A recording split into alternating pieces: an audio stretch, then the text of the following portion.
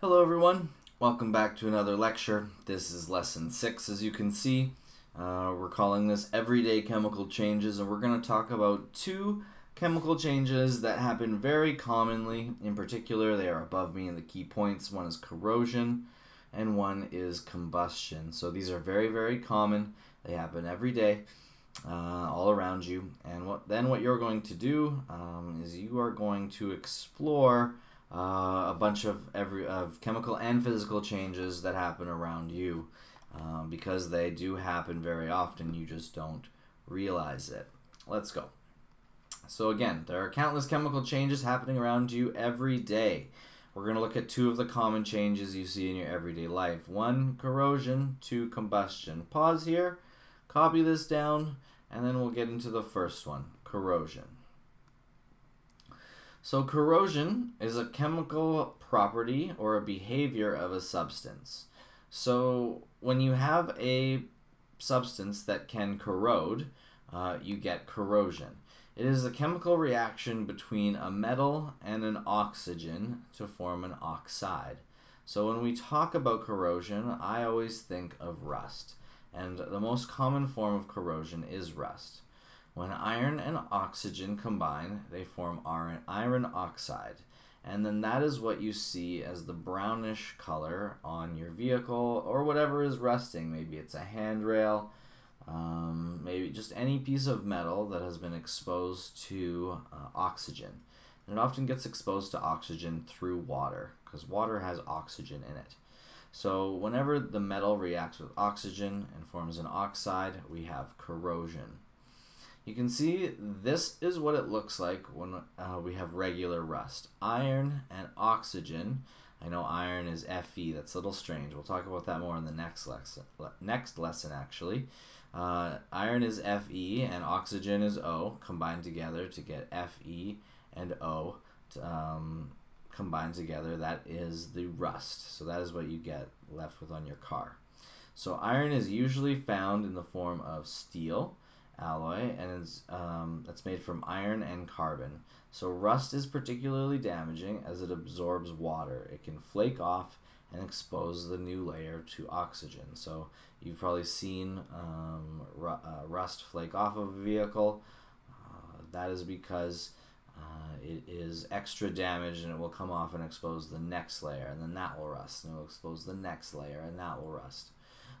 Rust causes billions of dollars of damage each year to buildings, cars, and bridges. So anything that's metal and exposed to oxygen, which is anything that's also exposed to water. So it makes sense that bridges and cars would be rust, common places for rust. Other metals that can corrode or rust, quote unquote, would be aluminum. That performs aluminum oxide, and then after the aluminum oxide is formed, that's a protective layer. So that doesn't flake off like rust does. Silver forms silver oxide, and it's what we know as tarnish. It's kind of a yellowy, greeny look on silver. You might have seen it on silver cutlery before. If it's been sitting out for a while, the oxygen will put this layer of silver oxide onto it, and that is tarnish. So other metals also corrode. You can prevent corrosion by painting the surface, and that protects it from oxygen. So we protect our cars by painting them in a very robust coat of paint. Whenever they chip, we try to fill that in as much as possible so that it doesn't rust. It's inevitable eventually that different parts will rust. But you want to keep the water and the air away from it as much as possible. You can use different materials like plastics. You can coat the metal with another metal. Galvanized nails are an example. Any galvanized metal doesn't rust because it is coated with a different metal that is non-corrosive. The second key point is combustion. So whenever there's a reaction between a hydrocarbon and oxygen to produce carbon dioxide, water, and energy, which is the light and the heat that you feel. So a hydrocarbon is anything with hydrogen and carbon in it, and then we will get into what exactly that means in future lessons. Just know hydrogen and carbon. A hydrocarbon is a compound that's made of hydrogen and carbon. It's often a fossil fuel. So I just like to think of this as gasoline. Gasoline is a fossil fuel, and it burns and goes into carbon dioxide and water. Anything that burns is combustion. Fossil fuels like coal, oil, natural gas are formed from plants and animals buried in the earth. You need a few things for combustion: the fuel, which is these fossil fuels. You need oxygen, and you need a heat source. So many substances are highly combustible and are used as fuels. Wood, kerosene, diesel, gasoline, these are all hydrocarbons. Wood is made of hydrogen and carbon, as well as kerosene, diesel, and gasoline. So the carbon dioxide that is produced contributes to the greenhouse effect. If we go back, CO2 is produced, carbon dioxide, and that is the greenhouse gas that affects us and causes global, I should say climate change, not global warming. So combustion is overall bad, is what we're trying to get at here. Combustion puts these fossil fuels into the air, and that is not good for climate change. You want to burn as little as possible, especially fossil fuels.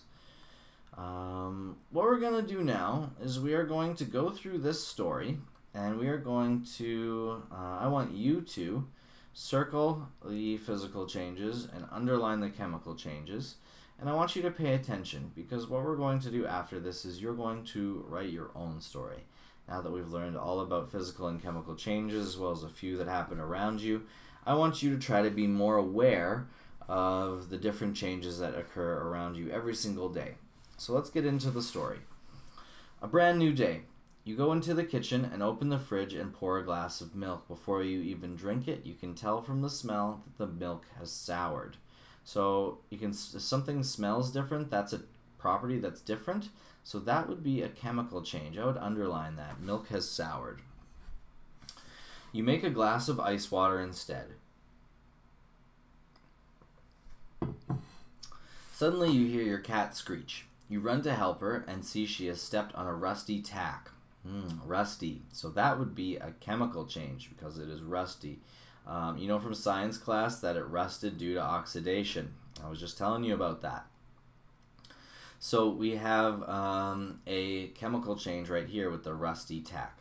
You run to call the emergency traveling vet to come to your house. As you're walking back to the kitchen, you notice that some of your plants are dying and beginning to decay, and that some of the salt water has evaporated out of your fish tank. Okay, so the dying and decaying, you know that as plants die, they turn into essentially dirt. So that is a change in their properties. So dying and decaying would be a chemical change, while the salt water evaporating would be a physical change. So I would circle that. Water evaporating is a physical change. It's still water, it just looks different. You take a mental... we're missing a little bit here, but I can read it here.